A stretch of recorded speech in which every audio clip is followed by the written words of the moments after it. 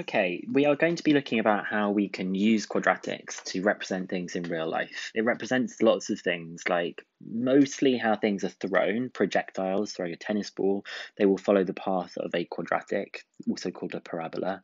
But it'll also come up in other areas as well, things to do with economics and other things to do with engineering. We'll have a look at this example. It's not going to be anything new, it's just going to be using all of the previous skills that we've got, and then I'll do a couple of exam questions as well. So here it says, a spear is thrown over level ground from the top of a tower. The height in meters of the spear above the ground after t seconds is modelled by the function h of t equals 12.25 plus 14.7t minus 4.9t squared, and it says that t is greater than or equal to 0. So in this model, it's not x and y anymore. It's like h of t, which is the height, and t representing the time that has passed. And it says, first of all, interpret the meaning of the constant term 12.25 in the model.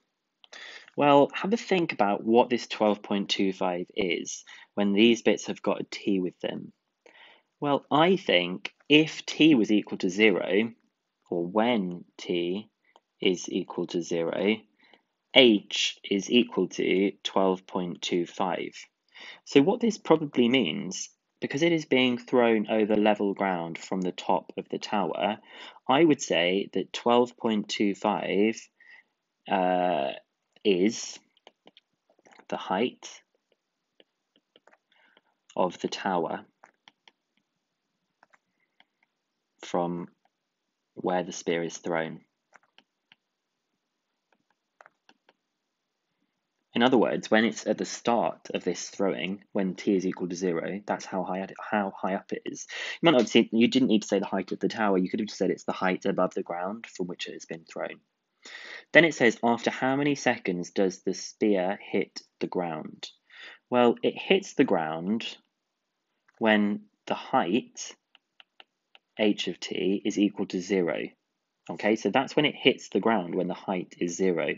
So we would get 0 equals 12.25 plus 14.7t minus 4.9t squared. And I'm literally just going to put that in my calculator, but you might want to have it as minus 4.9t squared plus 14.7t plus 12.25. I'm going to find out how long it takes for it to hit the ground.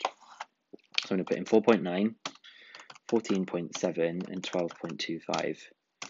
And I get that t is either equal to 3.68 seconds or t is minus 0.68 seconds. But we know, for this to make sense, that time is greater than or equal to 0, so it takes 3.68 seconds to hit the ground.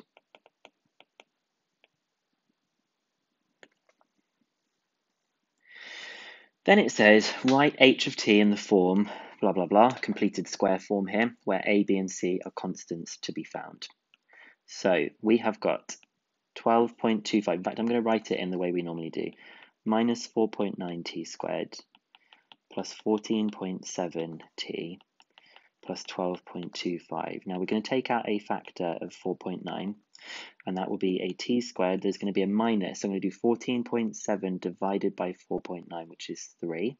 So it'll be minus 3t. And I'm going to leave that 12.25 untouched like we normally do. And then I'm going to complete the square on this middle bracket. So that's going to be t minus 1.5 squared. I'm kind of doing decimals because it's more like a real life question. And I'm going to minus 1.5 squared. 1.5 squared is 2.25. Minus 2.25. And I've still got the 12 here. So when I multiply by minus 4.9, I'll have minus 4.9 t minus 1.5 squared. Then I've got 2.25 and 4.9. And it's going to be positive because they're both negative, which is 11.025. Plus 12.25. So getting it in the right order, I'm going to do my 12.2, I'm going to add 12.25 onto that, which is 23.275. So it is 23 0.275 minus 4.9 t minus 1.5 squared. So it may not have looked like it, but that is completed square form. So the value of A is 23.275. The value of B is 4.9, and the value of C is 1.5. So just same stuff as before. Part D of the question says, using your answer to part C or otherwise, find the maximum height of the sphere above the ground and the time at which the maximum height is reached.